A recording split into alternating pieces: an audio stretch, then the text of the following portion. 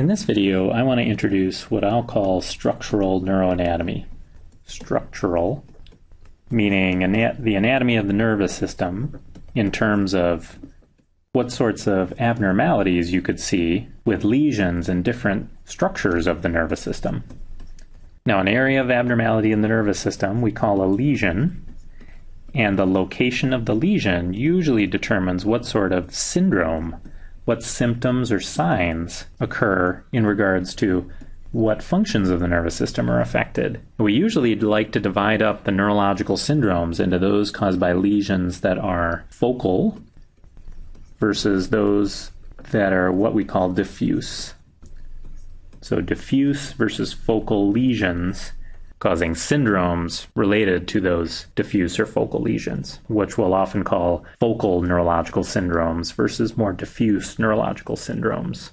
Now, in this context, this word diffuse refers to kind of widespread dysfunction of both sides of a few types of tissues. And in particular, we often use this for when there's kind of dysfunction of the brain that's widespread on both sides, or the nerves, kind of most, if not all, of the nerves through the body are dysfunctional, or the muscles, if there's kind of diffuse dysfunction of skeletal muscle throughout the body.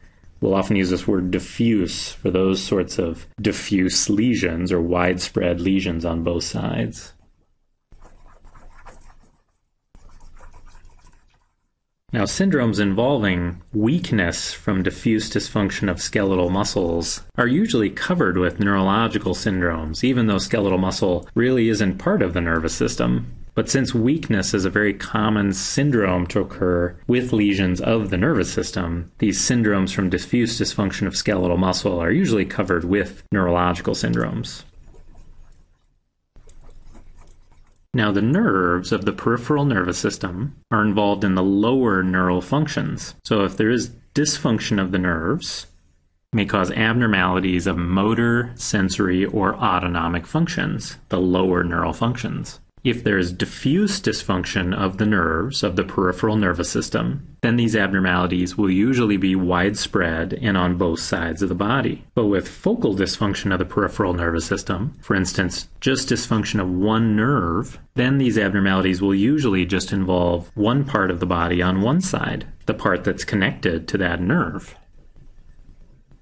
The axons in nerves connect the tissues of the limbs and the torso mainly to the spinal cord here in the spine. And then there are other nerves that connect tissues of the head and the neck mostly to the brain. All of these nerves form pairs on both sides of the body, both the right and the left side, attached to either the spinal cord or to the brain. The nerves that pass through the spine to get out to the periphery of the body from the central nervous system are called spinal nerves. Spinal nerves, because they pass through the spine. The nerves that pass through the skull, which is also called the cranium, are called cranial nerves. Cranial nerves.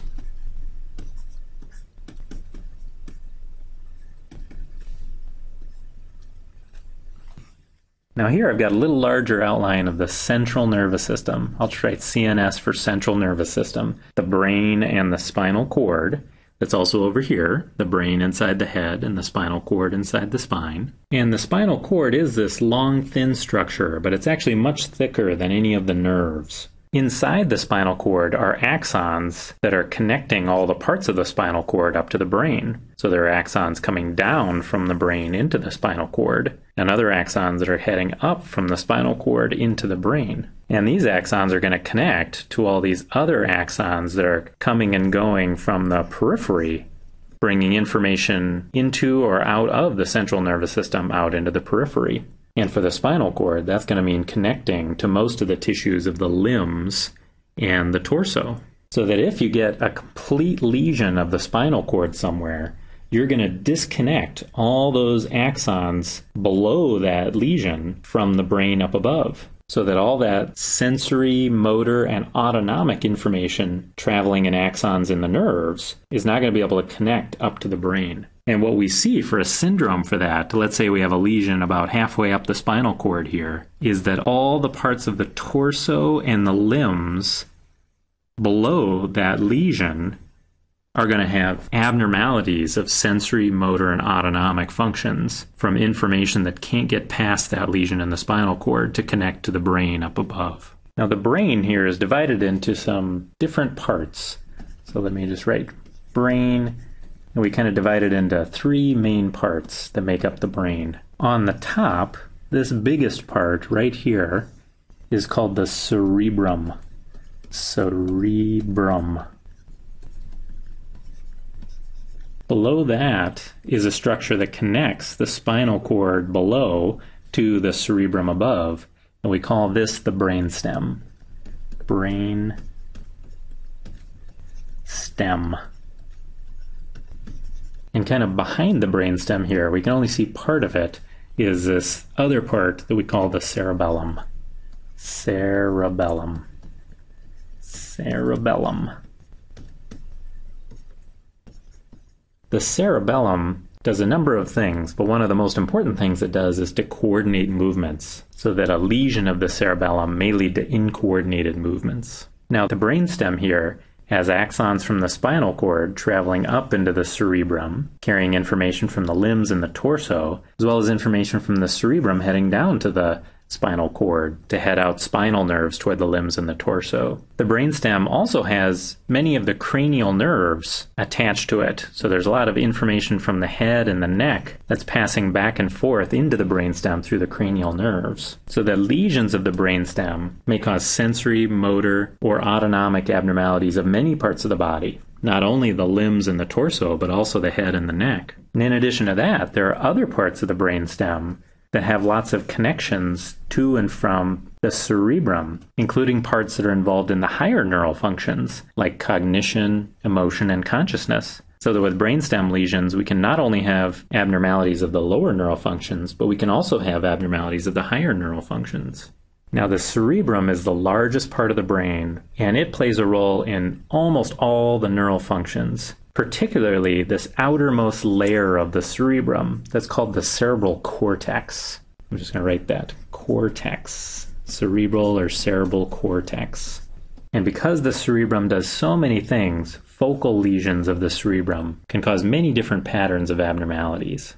One thing in particular we often see with focal lesions of the cerebrum on just one side of the cerebrum is that we often see motor and sensory abnormalities of the other side of the body, or of senses to the other side of the environment, like vision. Because many of these pathways, these motor and sensory pathways, tend to cross at different points in the central nervous system, so that the left side of the cerebrum often controls most of the motor and sensory functions for the right side of the body and the environment. Now, we can also see diffuse dysfunction of the cerebrum, particularly the cerebral cortex.